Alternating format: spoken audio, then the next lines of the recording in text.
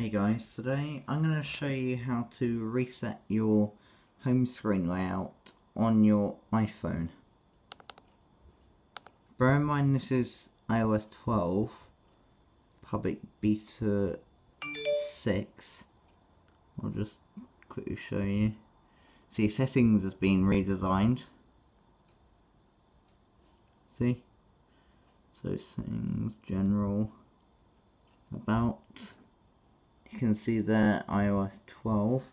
This is an iPhone 6s Plus. Let's rotate that back there.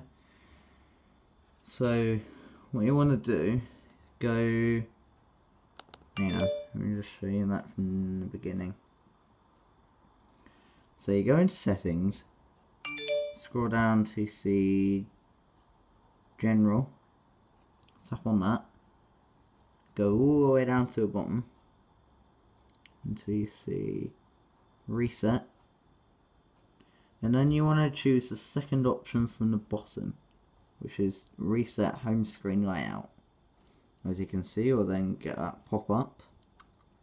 All you would have to do now is just tap reset home screen, and as long as you've got all of the stock apps on there, then you should get the default home screen automatically. So that is how you do it.